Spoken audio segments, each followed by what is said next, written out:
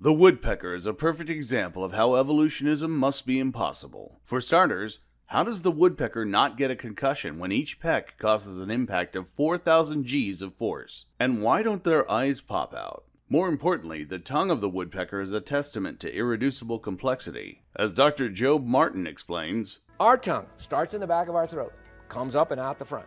His tongue starts in the back of his throat, goes down the throat, comes out the back of his neck, up over the top of his head, it's under the skin, comes out a little hole between his eyes, goes in one of his nostrils, and then comes out of his beak.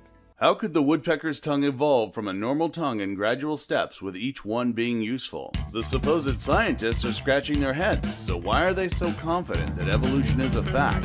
I had to investigate.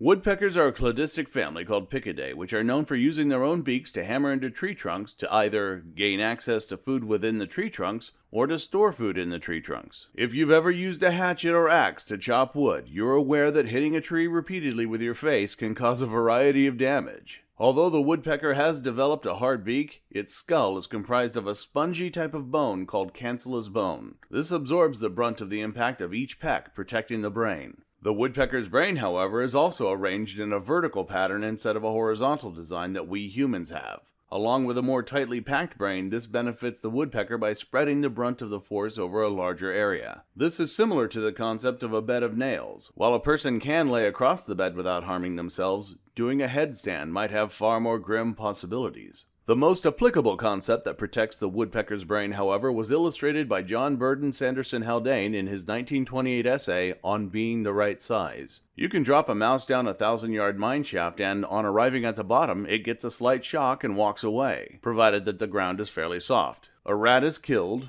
a man is broken, a horse splashes. For the resistance presented to movement by the air is proportional to the surface of the moving object. Divide an animal's length, breadth, and height each by 10. Its weight is reduced to 1,000th, but its surface only to 100th. So the resistance to falling in the case of the small animal is relatively 10 times greater than the driving force. This is an application of the squared-cubed law, which is an essential concept used in engineering. In this case, the woodpecker is absorbing up to 4,000 Gs of force within 1 millisecond at the moment of collision, with an average brain size of 2.745 cubic centimeters. A normal human being can only safely handle 300 Gs of force, but with a brain size of 1,400 cubic centimeters. With a cranial volume of less than 1/500th of a human brain, the woodpecker brain should be more than capable of absorbing this kind of trauma.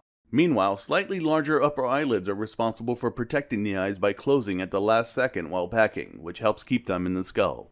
The woodpecker's tongue is one of its more remarkable features, being notably longer than its head. It uses this tongue to spear prey that it finds within the trees it pecks, but the woodpecker's tongue does not enter the beak from above through the nostrils. Like nearly all vertebrates, the human tongue is mostly muscle that is anchored to a bony structure known as the hyoid process. Developing from the same second and third pharyngeal arches that become bronchial arches in fish, it is this bone and its proximity to the jaw that allows human beings to speak. You can feel your own hyoid by applying pressure through the top of the throat. This structure varies immensely in size across all species of birds, showing that every intermediate step has some sort of function, leading all the way to early fossil species such as Archaeopteryx, which still retains a fairly theropod dinosaurian shape. In fact, a homology can be shown using this structure going all the way back to the most basal reptilomorphs.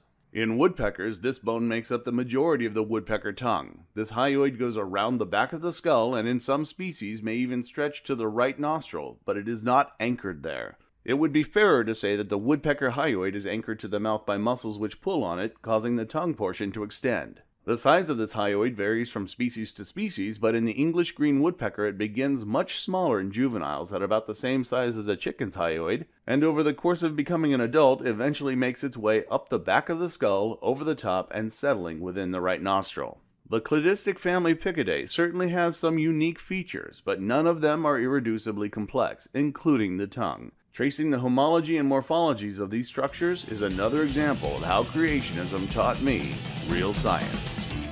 If there's a creationist argument you think I should investigate, please comment below. It may become the basis for a future episode. In the meantime, subscribe and make sure you don't miss it.